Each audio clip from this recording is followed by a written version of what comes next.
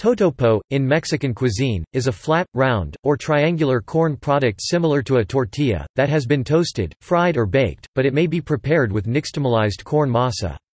Totopos are best known as originating from Zapotec peoples of the Isthmus of Tehuantepec region of the Mexican state of Oaxaca.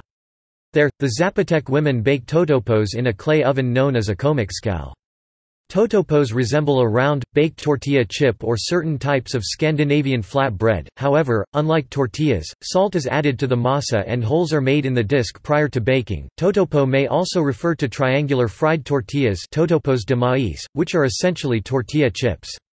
When the whole round tortilla is baked or fried, it is generally known as a tostada.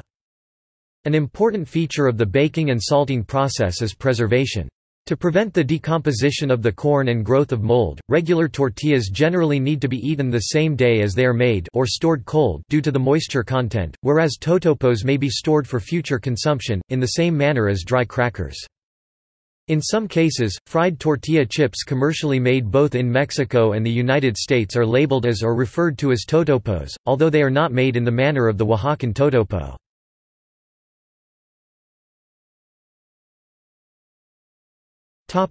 Etymology. The name, totopo, comes from the Aztec or Nahuatl Tlaxcal Totopochtli. This name is a compound of the word for a tortilla, tlaxcali, plus the word for thunder. The combination means approximately tortillas that are noisy to chew.